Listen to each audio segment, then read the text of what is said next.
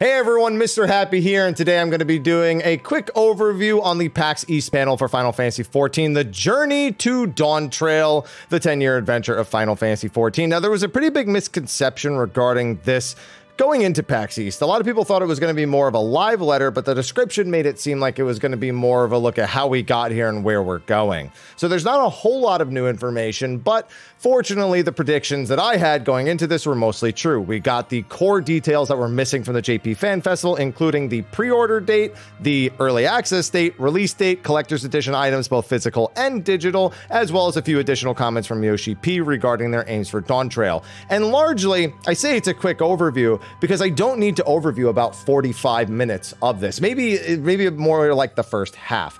The entirety of the first bit is stuff that's crowd pleasers. It's fluff. It's things that are just kind of played to the fact like, oh, how many people here played 1.0 and how many people here, have all the collector's editions.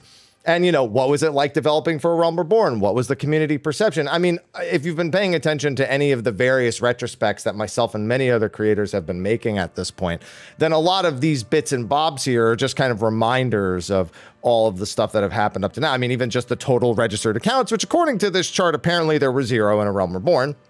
They didn't even count us 1.0 people. And then they did a slide like this, which included the release date for every subsequent expansion. You have, Titan, Yoshi P making his emotional announcement on stage when they did the release event. Then they would move on to Heaven's Ward, where Dark Knight, and talking about how Gordius was as brutal as it was. And they moved on to Stormblood and talking about the changes they made there and the introduction of Eureka. And then they moved on to Shadowbringers, where they were talking about its impact on the story and all the other in-game contents that they made at the time. Then Endwalker, which we just had, and their focus on a more solo player experience. This is stuff, if you haven't been playing, might be a little bit neat to learn about if you're from the before the Endwalker times, but other than that, it is just fluff. There's nothing about Dawntrail here, and there was a lot of people hoping to get a lot of details about Dawntrail, even though there was no inclination that that was ever going to happen at any point. Now, that, of course, does lead into what I will still consider kind of a fluff piece on Dawntrail itself. So they start by not telling us the release date, but telling us that we will be getting the release date later in the panel itself. And they talk about some of the things you may have been hearing in various YouTube videos, social media posts, interviews, and even previous live letters and fan festival main stage events, where they have more large-scale duties coming. They, of course, reconfirm that there will be an exploration zone, that cosmic exploration will be something closer to Ishgardian restoration in terms of its content structure, making it so that multiplayer aspects of the game are more in the forefront of Dawntrail versus the solo activities that Endwalker focused on. Sorry, I got a cat hair in my mouth. I was just hugging my cats for the chat after I was done. And this is, again, all stuff. Like, it's great to hear it again. It's great if you're hearing it for the first time. And it's great to kind of hear Yoshi P speak like a player, which did happen quite a bit during this, where he said that even he kind of falls asleep with the way that they've done certain things. A big one he mentions is that a lot of bosses have had their hitboxes made these giant objects, and that you really don't need to. It's just not as involved as it once was. It's easier to design, it's easier to make, but it's also kind of less exciting to do as a whole. He even started pretending to do the Lalafell Doze emote on stage to indicate that things like that, they've just gone too far, which is also a reiteration of something he said in an interview that we covered just a couple weeks ago in regards to the oversimplification of Final Fantasy XIV. He, of course, reiterated on top of that it's not like they're going to go back to the Gordius days, but they are going to be looking to make certain things more, as it says here, fulfilling gaming experience. It also made mention to talk about more rewards. Now, whenever they say more rewards, I'm sure I'm not the only one who is a little bit cynical about that. We've been asking for rewards for certain activities for quite some time. This expansion, most notably Criterion and Criterion Savage, were some of the big suffering points, but it's far from the only thing. Even just the way that our standard raids are structured and extreme trials and all that has come under a lot more scrutiny in Endwalker, especially as the amount of jobs we have in the game continues to increase. So improved rewards is a major aspect of something that they really struggled with and they really need to focus on. But the only comment that we got, and it is technically new information, is that we'll have about 1.5 times the rewards by about the 0.3 patch cycle. Now, that doesn't mean that suddenly in 0.3, there's going to be 1.5 times more rewards, but from the same period of time from 6.0 to 6.3, if you were to compare it to 7.0 to 7.3, there will be about 1.5 times more rewards. Now, more doesn't necessarily mean better. better? Will Criterion actually have some meaningful character progression built into it for players who don't like to do 8-man raids? Will there be rewards that better reward the efforts of the actual player? And of course, you know, with the return of exploration content, are they going to be looking towards additional armor sets that we had in places like Eureka and Bozia, which could definitely factor into the improved rewards? Will they be increasing the amount of raid drops and raids themselves, allowing for being a player that plays multiple jobs and not just within the same role, making it easier for them? Those are the questions in specific that need answers. So a general statement of 1.5 times rewards just means we're going to be paying careful attention to where those rewards are actually going to go and how they impact the player itself, because volume is not always the thing that does the trick. It has to be placed in the correct places as well. Then they did a quick recap for people who didn't watch any of the fan fest, just kind of what they're doing, you know, new jobs, new characters, Xbox release level cap increase, female Hrothgar, the new raids areas, threats, cosmic exploration. Just a quick, this was like 5 minutes of the entire presentation. And it was specifically for people who weren't up to date on everything and may have been experiencing this PAX panel as their reminder that 14 existed, or even their first introduction to it. It was from this point on where things became pretty much entirely new. And they focused on release date, early access date, and all the stuff that we were expecting to actually get from this PAX East panel. Well, some of you may remember that I did a prediction saying that the earliest possible day could be June 21st. Now, I said that before Elden Ring Shadow of the Erd Tree had been announced, and subsequently the comment section in that prediction video is full of people begging for it not to be June 21st. The reason for that, by the way, was the Chinese Fan Festival is August 3rd, and pattern would dictate that expansion release would be 6 weeks before that at the earliest, June 21st. Well, I've got good news and I've got bad news. The good news is it's not June 21st. The bad news is you only have a week. And Yoshi P himself on stage acknowledges that they wanted to do the 21st, but when they saw Shadow of the Erd Tree get announced, they went, I'll give you 1 week. His exact words, I'll give you 1 week. So they did indeed take into consideration those of us very much looking forward to the Elden Ring expansion. And given the size of that game, you do not want to be on the pedestal in second or third place next to it. You want to have your own separate thing going on. I still even think that a week later is a little ballsy, but that's when it's going to be, shunning all of the August and September naysayers who I have been actively disproving for quite some time now with targeted information and patterns that we've been following for years. Even Event Walker threw a little bit of a wrench into those. So not that long. I mean, right now it's March 23rd. So you got like just about 3 months at this point. And we will have a 14-hour broadcast in April and probably the Combat Live Letter in May if they're also following the other patterns that they have followed in previous expansions. Now, moving forward, they did go off to show the collector's edition items. It will be coming with a, as it puts on the slide that will come up, expertly crafted Viper statue. You, of course, have box art from Amano, which is a pretty normal thing up to this point. You have a new updated map of the world, a cloth map of the world, including over on the left, we have all the new areas as well. We have an unending journey journal. It's just an empty journal you can write in. You can do whatever you want. Just put it up in the back and put it on display, whatever floats your boat.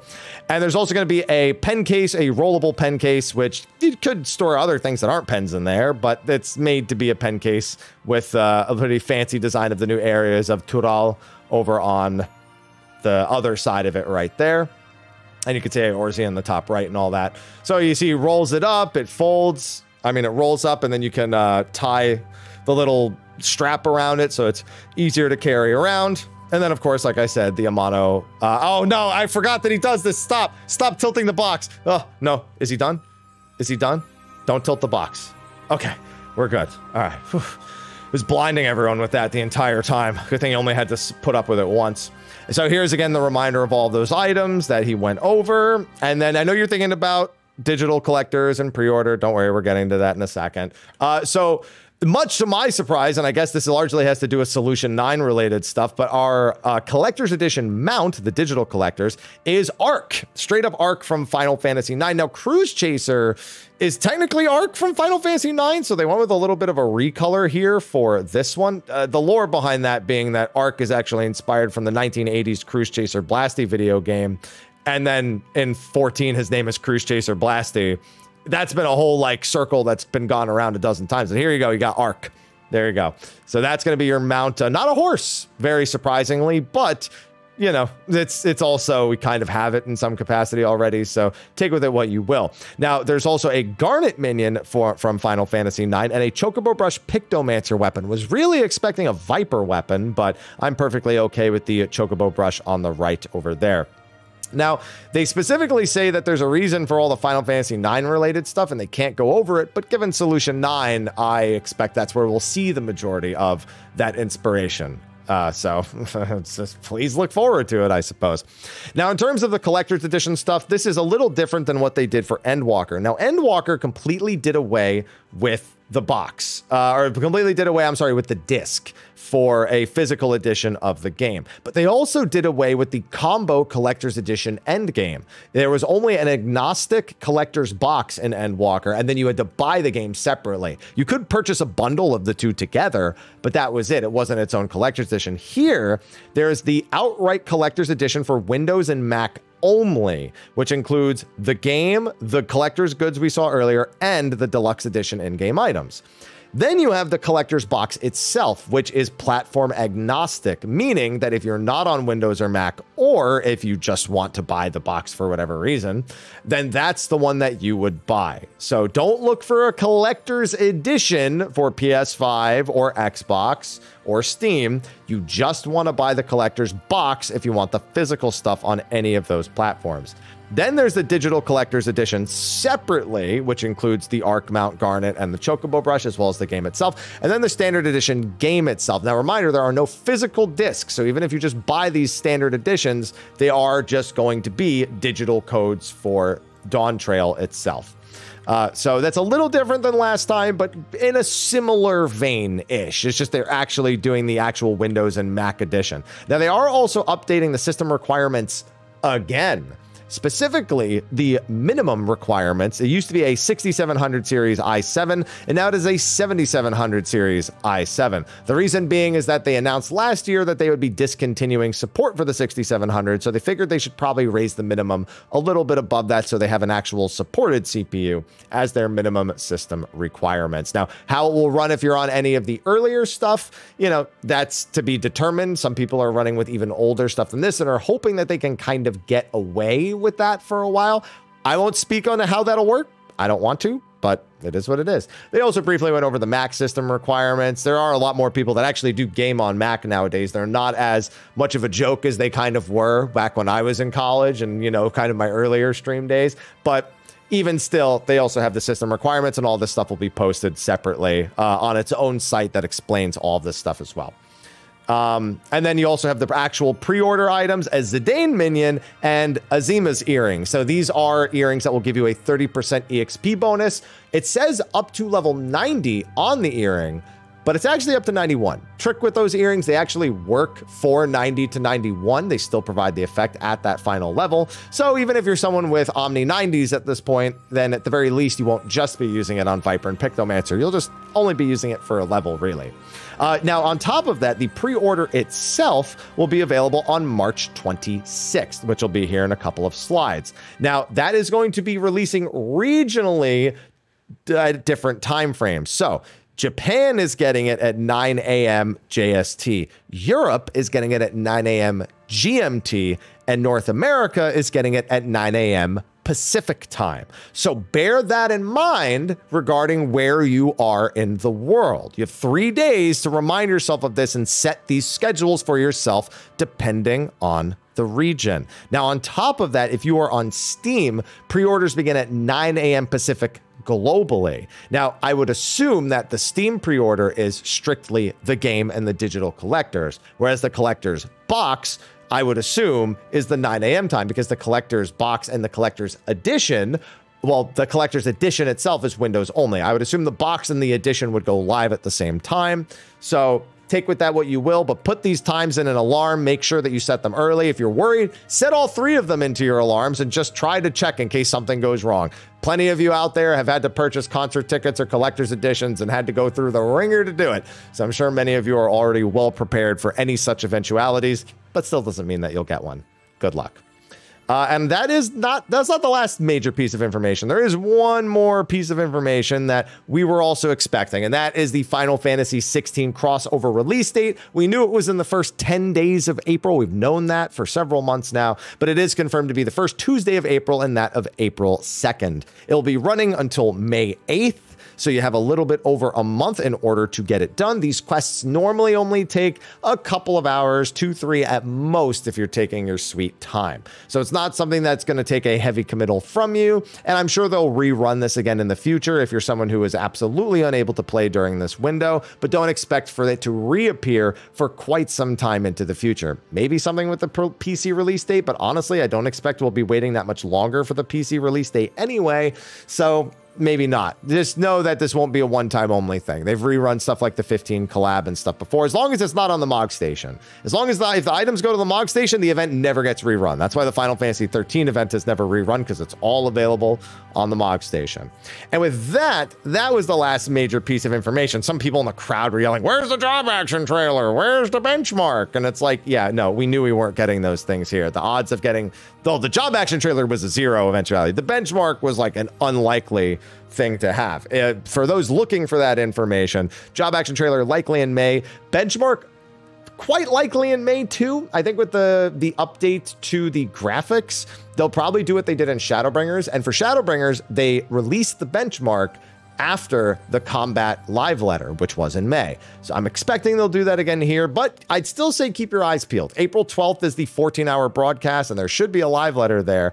I wouldn't be surprised to see it come from that. I'm just not banking on it. All right, so those are the dates that we have locked in and what we are looking at. And that covers everything from the PAX East panel that we got for Final Fantasy XIV. So with that, thank you for watching this video. Be sure to like and subscribe and stay tuned. Of course, anything that pops up, whether it be old news, new news, whatever, you know, I'll get you covered here. Anyway, let me get back to my Twitch chat before they keep rioting while I don't pay attention to them, and the YouTube side of chat too. I don't want them rioting while I'm over here trying to record a YouTube video for all y'all, you know, so I'm going to get back to them and take care of what I got to take care of. Besides, I got more Dragons to Dogma this weekend. Anyway, with that, thanks for watching, and until next time.